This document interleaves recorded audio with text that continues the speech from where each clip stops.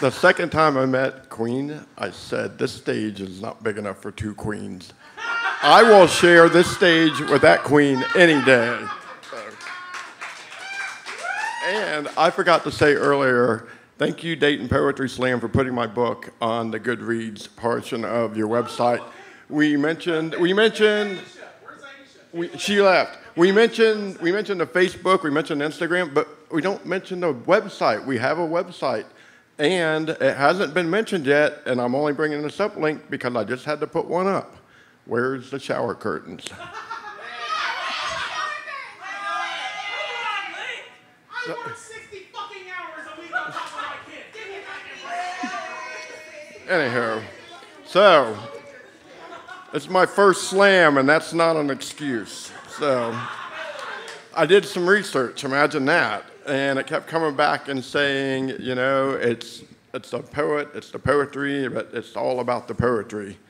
And another person told me, you know, you stand up there behind the mic, and it's all about being anonymous and the anonymity of being up here on stage. And I'm like, we have an Instagram and we have a microphone. Tell me about the anonymity of being up here on stage. So I'm going to dedicate this first slam to being anonymous up on stage. And I, too, went back into the archives way back because this thing has been gelling and gelling and gelling, and it never dawned on me that this might be a slam poem.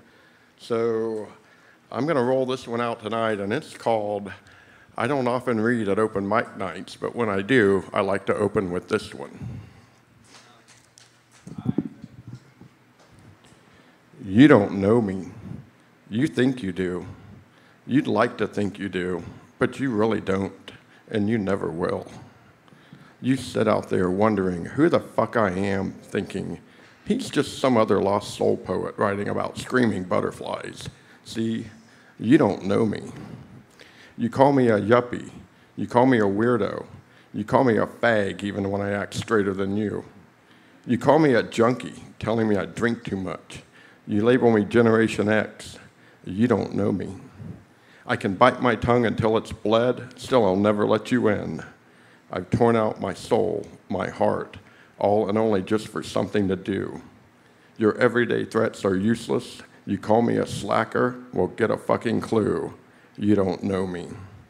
Every day is an imitation, an impersonation, almost a desecration.